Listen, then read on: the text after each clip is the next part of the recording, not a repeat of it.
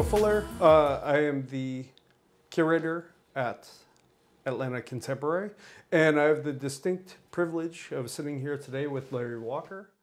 Over 50 years, Larry has been everything. He's been this incredible artist. He's been a teacher. He's been a mentor. He's been a board member. He's helped spaces throughout Atlanta, and he's really helped put the Atlanta art scene on the map.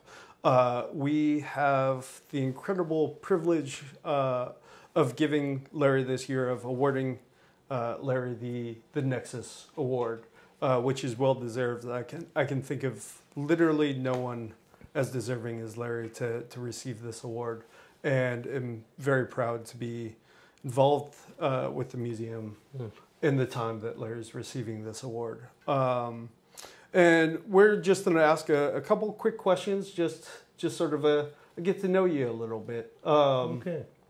So, Larry, you were born in Georgia, but you grew up in New York. Yeah. Can you tell us a little bit about how you got started in art? Oh.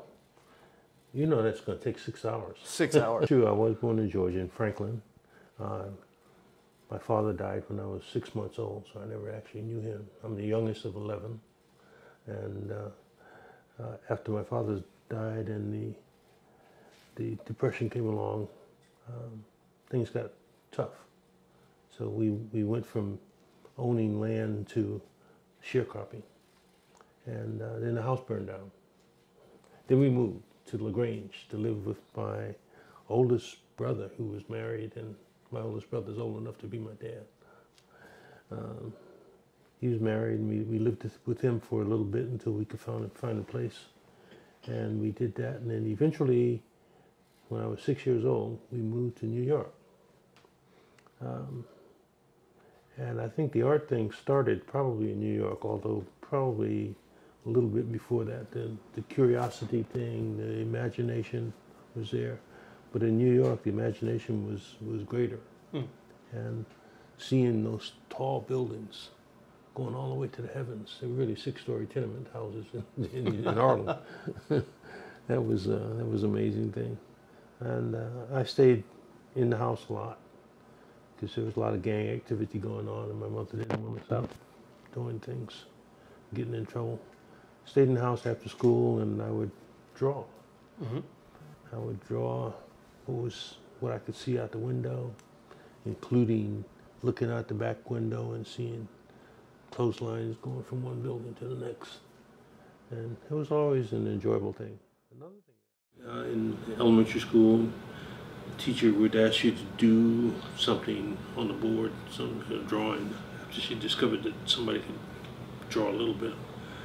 And then in high school, junior high school, was the first art teacher I had, Miss Evans. She was a short little lady who ruled her art room with an iron fist. She was a tough lady. But she zeroed in on, and now remind you now, this junior high school was all boys, and all the boys came from the same general area, and that there was a gang in almost every block. You brought a whole bunch of gangs together in this one school. Yeah. So this little lady would, she had her rules, and she enforced everything, and she was able to zero in on 4 students from that class, from her class, and send us off to the High School of Music and Art to take the entrance exam. So we all went up to High School of Music and Art, which is set up on the hill in the middle of a park. We all knew we were going to get beat up because we were going out of our area. Yeah. And that didn't happen, but that experience of going to High School of Music and Art changed my life. It wedded together the notion of what an artist was, and what an artist should do, and the kinds of things that one needed to learn. Did you have a mentor during that time? Was there anyone at the school or anyone in the neighborhood? At the high school? Well, there was in terms of a mentor, you don't think of mentors the same way you think of mentors now. Yeah. But there were a couple of experiences that took place earlier on. One, there was an artist who had a studio in a storefront down the street from where I lived. And I used to walk by and look in the window and watch him paint. So one day he invited me in and talked to me about art, and in fact, he wanted to know if I liked drawing and what I did and so forth. So he says, if you want to, you can come on down here in your spare time and do a little artwork. So I had my sister come with me. Well, my mother had my sister go down there with me to check him out, to make sure he was okay and see if it was okay for me to be there. Yeah. And it was fine. So I remember on at least 3 or 4 occasions I went down and I would sit in a little space and do some drawing while he did his thing. And to this day, I have not figured out who he was. I have not been able to track back and say, who is this artist? And anyway, that was an experience that was helpful. And the other thing was the art teacher at junior high school. Anyway, in high school, there were a number of experiences that were important. One of them was with Lee Rosen. Lee Rosen was the teacher that I had for design class. And the first day of the design class, she said to the whole class, she says, now, boys, girls, don't plan on making some nice little thing take home to your parents at the end of this session. Because all we're going to do is, we're going to do some work. You're going to learn something about design. So the materials you need are a pack of black construction paper, a pair of scissors, a box of straight pins, a piece of cardboard, such and such size. So we would go in, and first day we would cut strips of paper, thin strips, long strips, short strips, wide strips, etc. And she would then give us an assignment with things like, all right, now I want you to take your pieces of paper and create harmony. Just once you have the shaped up like harmony, pin it down, and we'll talk about it. We pin it down, put them up on the wall, have a critique. Which thing had harmony? The next day it was, okay, now I want conflict. Opposition the next day, you know. Day after day after day, there was some word that she'd come up with that we would have to generate visually with these lines. Yeah. And no color, just black lines on this paper in this space. And what I learned had to do with that flat piece of paper, that piece of cardboard was no longer flat. It had dimension. And you could move in and out of that space. You could go across that space, up and down, and in and out. It was wonderful. Great experience. And that experience stayed with me for years. And I made some variations on that, and I used part of it in my teaching over the years. Anyway, those are some of the things that took place. There were a bunch more, but that would take, like I said, 6 hours. 6 hours. So you had been teaching in Stockton, California, and then you moved here to Atlanta specifically to run the art department at Georgia State. Can you talk about, you had this long, amazing career as an art professor. Can you talk to us a little bit about how that influenced your artistic practice, how working with young students for all of that time, how that sort of how or if it sort of influenced you? Well, I'm sure it did, but years before, I made this conscious effort to pursue the teaching of art, in addition to doing my own work. And I figured that was where I needed to be, because I could teach and do things related to people without that affecting what I did with my own work. So years ago, I had given up such things as anything commercial art and architecture and all those kinds of things, because the client was important. It's important to respond to what the client needed. But in teaching, you didn't have to respond to them in order to do your work. I mean, incidentally, my first 6 years of teaching was in the Detroit public school system. And I've taught every grade level except kindergarten. And What's your favorite level to teach? No, graduate. But I guess the thing that was most important in my college teaching, both at University of the Pacific and at Georgia State University, had to do with the seeing how people could take ideas and generate their own ideas and come up with something, and how, as an outside person, I could help them by influencing them to look at this or think about that and so forth. And I started incorporating some of those ideas with my own work. And it's been an interesting experience over the years. It's been a lot of years. Yeah. With your work, we sort of see, we're here in Larry's studio, we see a number of works through the years. It's mostly recent work, but there are some older pieces. And looking just over here, we see a piece. It's a figure, and it's in this sort of abstract island. These figures, sometimes it feels like palm trees. It feels like something very tropical, or in this sort of beautiful setting.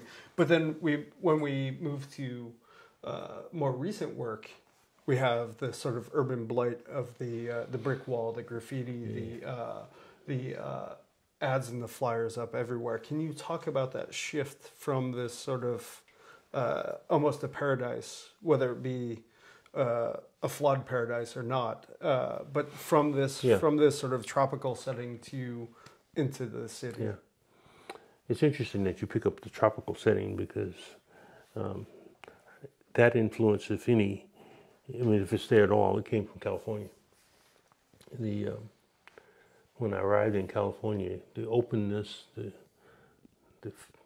just seeing a plane that went on forever, and I've never seen so much sky at one time. And artists in the area where I was, they were pretty much into landscapes, and I kind of fell into the landscape thing, and I was doing these landscapes that had large vistas and so forth. And along with that, or somewhere along the way, I was driving someplace, and I was looking in the rearview mirror, side view mirror, and whatever I had seen, whatever I had seen going this way, I could now see in reverse going in the mirror. So I started a series called Microscape.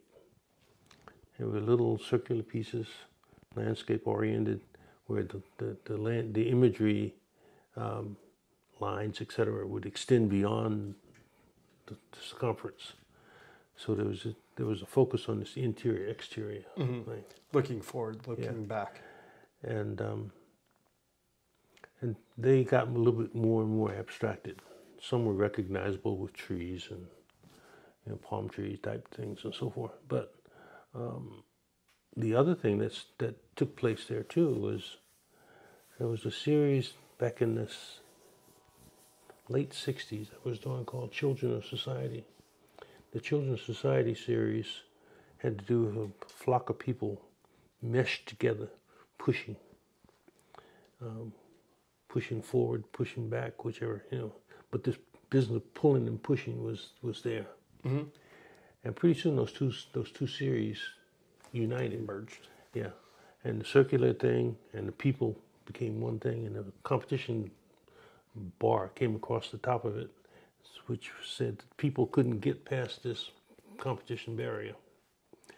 And that barrier ultimately bent as people generated enough energy to make it bend. And eventually the barrier disappeared and was replaced by cloud form. So the people were there pushing up against this cloud form, but they were still rooted to the earth. Yeah. And the people they're not that realistic. They were abstracted images of people. And pretty soon it got down to one person out there in space. And when you looked at the one person long enough, you discovered that there's another person inside that person. This interior exterior was there. The interior exterior thing stayed around for quite a while, and pretty soon, again driving down the highway and looking behind a big semi truck, you get close enough to the truck, and it fills your whole vision and becomes a frontal barrier. Another barricade, another. Okay, but you know that there's space inside the truck, and you can walk around to the other side of the truck. Yet on the surface, there's an opportunity for people to do things. They put the name of the truck on there, they put numbers on it and so forth. And then other people come along and they scribble on it. Wash me, I'm a dirty truck. You know, things like that. And pretty soon, after that series, it was a gradual transition into the wall series, which with the graffiti marks and the bricks and so forth, like in here, the posters and that kind of thing. And again, the wall becomes a barrier, frontal barrier. Yet you know you can go beyond that space, so there's a tendency to move in and beyond that. So as you look at this, there are images that start to emerge from the piece itself. If you look at right there, for example, there's a head that's starting to come forth. There's another head up there at the top with the thing around his ear. There's one here, mouth, nose. And I call these things wall spirits. There's another one here. So there's interior, exterior, frontal space, frontal barriers that are not really barriers. They just appear that way for a minute. I don't know if that answers your question now, but this business of interior, exterior is probably the thing that's been most constant in the work. Well, it's interesting. Although the series have changed. It's interesting. The idea of getting beyond getting beyond the surface of the earth, getting past the trees, and then and this sort of like barrier after barrier after barrier, and sort of that one person that's sort of ascending. Are the darker spaces in the walls, are they holes, or is the wall the wall? Is the wall the ultimate barrier? The wall itself is the ultimate barrier. The fact that there are dark spaces and light spaces that's not related specifically to the openness of a closeness. It's not a crack that could be snipped through. No. Okay. No. All right. Now I've got the ultimate puff question. Oh no. Go ahead. Who are your favorite artists? Who's a favorite artist? I don't have one favorite artist. There are a lot of artists that have played a role over the years that I've responded to. Richard Diebenkorn, I paid attention to. Wayne Thiebaud, I paid attention to. Charles White, I paid attention to. I mean, there's just a bunch of artists over the years that have done wonderful things that I've picked up on or responded to. Katie Kolowitz, I love her stuff, you know. Eva Hess. Across the board. So yeah, it's across the board with age, gender, race, way that they make work, the media, everything. Yeah. Really, really appreciate Larry taking the time, and we cannot say enough how much you should come to Art Party on August 27th to cheer Larry on and to raise a glass in his honor and clap as hard as you can for someone who deserves an award so incredibly much. So, let me say I appreciate you. I appreciate the Contemporary offering this award and presenting it to me, and I'll do my best to live up to the standards that Contemporary wants. Thank you, Larry. Sure. Appreciate it. All right.